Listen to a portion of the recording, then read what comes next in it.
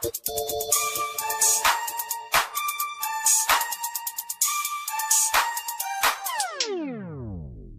is Everyday Life with Rook and Pheno. Come on, man. We in the building. We in our spot.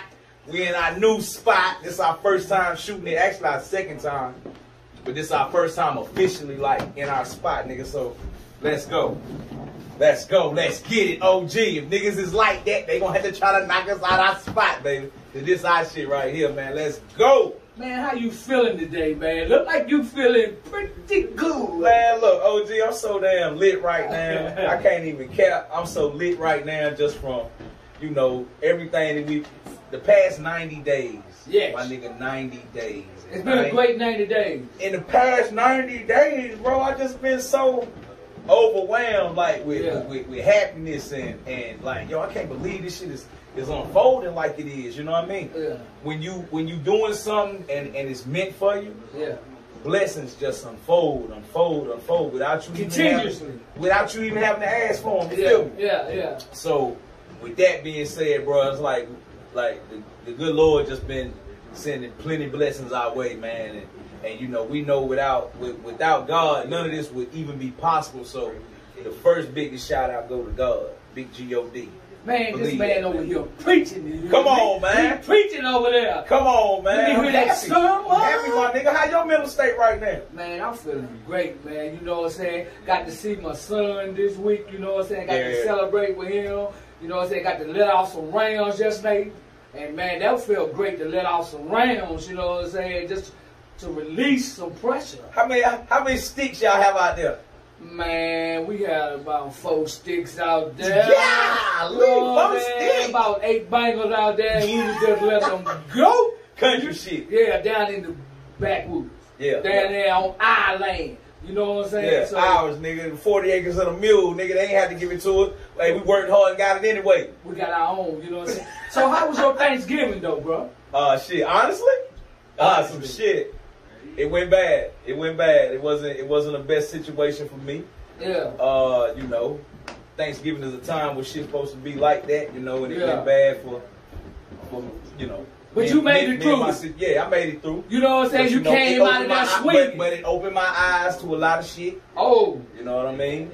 Anybody out there, if you in a situation with somebody else, your significant other, and you don't feel like you respect it, if you don't feel like, you know, if you feel like you're getting talked to any kind of way, and they just don't get it, get the fuck up out of there, man. I ain't gonna cap you out, you know what I mean? I'm gonna keep it all the way real with you, man, because if you done showed them 1,000,000 times and y'all done talk 1,000,000 times and it ain't got through their head 1,000,000 times, you got to walk, my nigga. So that's what it is, man. So that's my advice for you. So that's how my Thanksgiving went. Yeah. But after that, we pulled it together. OG come pick me up yesterday. But we went to Walmart, got that bird, got them Hawaiian rolls. Shout out to T. T told us to get the off-brand Hawaiian rolls from Walmart. Straight out of Walmart. And them hoes they got some good rolls over there too. And them hoes is hitting. Man, got that lemon pepper chicken, and we sliced it up like old time. Got to keep with old big. Yeah, with Big South, shout out Cuzzo. That's how my Thanksgiving went. It went better the next day. So I feel how was yours? Man, I loved it. I got to get in the kitchen with my moms, you know, made some, you know, broccoli casserole. No, you did. You know what I'm saying? Made some macaroni and cheese, and I made some stuffing muffins. You know what I'm saying? So the fucking stuffing muffins. Stuffing muffins is when you put them in that little muffin tray. Yeah. You got you, the muffin tray. The muffin tray. You know what I'm saying? I'm hey, and them things was popping. You hear me? Man, I ate so much, man. Thursday night, man, after the Cowboys got their head busted, man, I laid across the bed. Them niggas are just a disappointment. Yeah, man, I laid across the bed, man. We gonna get to them. But I laid across that bed, you hear me? Yeah. Man, I was fooled. You hear me? I was fooled. You ain't had the itis, did you? Man. Look, the only thing I could do was pull back the covers and get in the bed. Damn. That's it. Want no extracurricular activity? You know? Want no extra. If she wanted to, she was gonna have to do it. If you understand what I mean, that means you was gonna have to do it. That means I wasn't gonna coerce you. That means you was gonna have to coerce me. You know what I'm saying?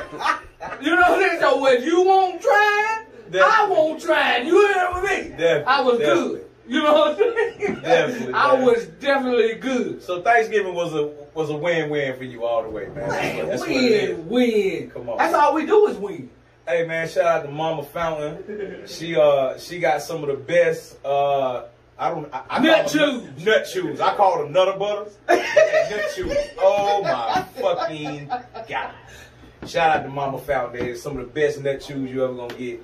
That's what it is, man. And they will be on the market real soon. I'm trying to tell you. Real soon. Shout out to Bold, Black and Beautiful. Oh man.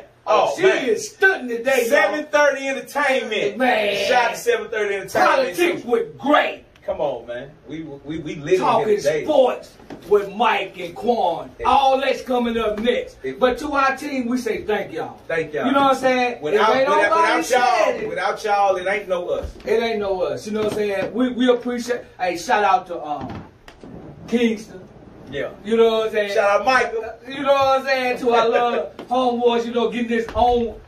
You know what I'm saying? They online you know learning. They getting this on the job training today.